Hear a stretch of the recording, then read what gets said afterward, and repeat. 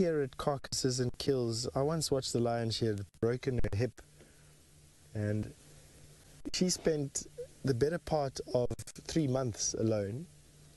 She starved until her bones knitted to a point where it looked like her skin had just been sprayed onto a skeleton.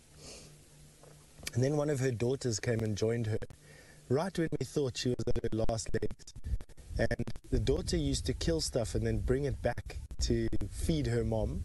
And that lasted another month or so.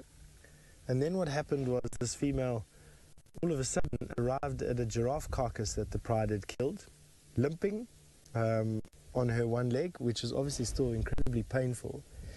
But she made it to the giraffe carcass, and after that she just got better and better and better. She always carried a limp. As long as I knew that lioness, she had a limp after that, but she kept up with the pride, and she was fed and looked after, and she you know, I wouldn't say regained herself, but she joined the pride again as an active member of the pride, if not for hunting, socially.